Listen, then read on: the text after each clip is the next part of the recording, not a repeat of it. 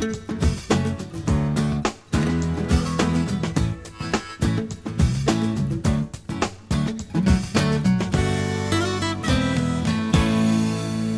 a food microbiologist, I work with pathogens, bad bacteria, the bad bugs. We try to kill them, we try to inhibit them, we prevent them from becoming a problem in food safety. The other side of the coin, we also work with good bacteria, the good bugs, those that are beneficial, that can be helpful in terms of food safety. When we talk about bacteria in food, we're all familiar with the use of bacteria in culturing yogurt, traditionally made with 2 bacteria. As a standard of identity for yogurt manufacture.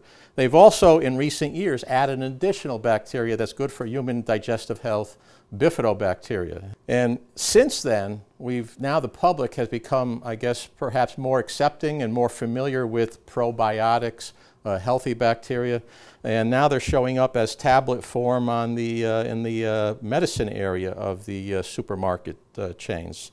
And not only for adult health, but also for kids. They have gummies that have probiotic bacteria, and as many as 5 billion active cultures in each tablet.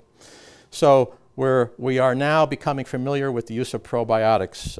But it's perhaps good to, if you're going to consider them, inquire with your doctor as well.